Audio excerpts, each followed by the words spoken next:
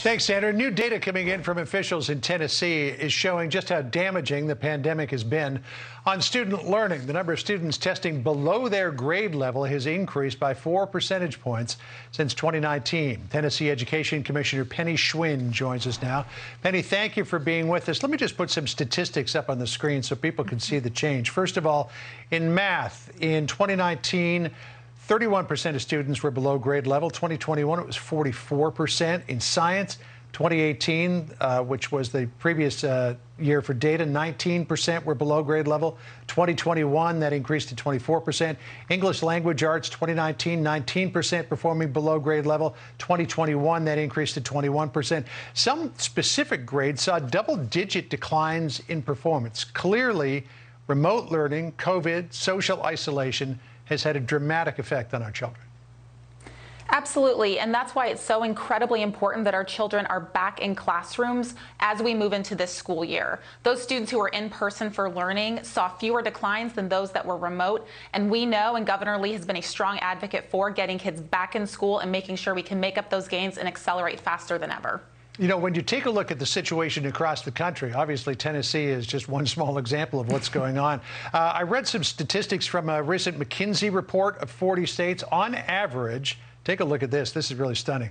On math, students were an average of 5 months behind as a result of the pandemic. In reading, 4 months behind. Most disadvantaged students were hit the hardest. A majority black schools, 6 months of unfinished learning, and low-income schools, 7 months of unfinished learning. How do we make that back up?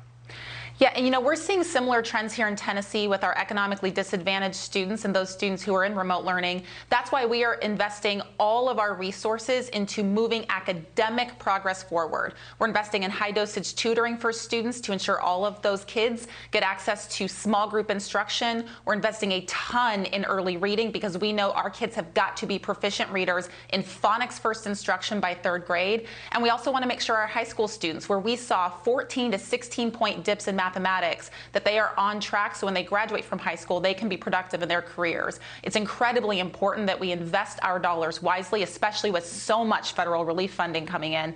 Every single penny counts, and it needs to go towards kids. The McKinsey report also found that there is long-term economic impact from this as well. Loss of lifetime earning for K-12 students who went through the COVID remote learning situation, $49,000 to $61,000 in lost income over a lifetime.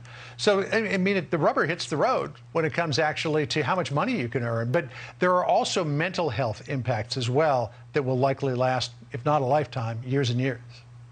That's right, and we're seeing that even in early reports from our districts, that students are coming, especially when they were isolated, when they were quarantined at home, not having that engagement with their peers. That's just more work that is happening in schools that's taking away from academics. And so we have to invest in ways that ensure our students get whatever they need in school so they can access that critical academic instruction that's happening each and every day.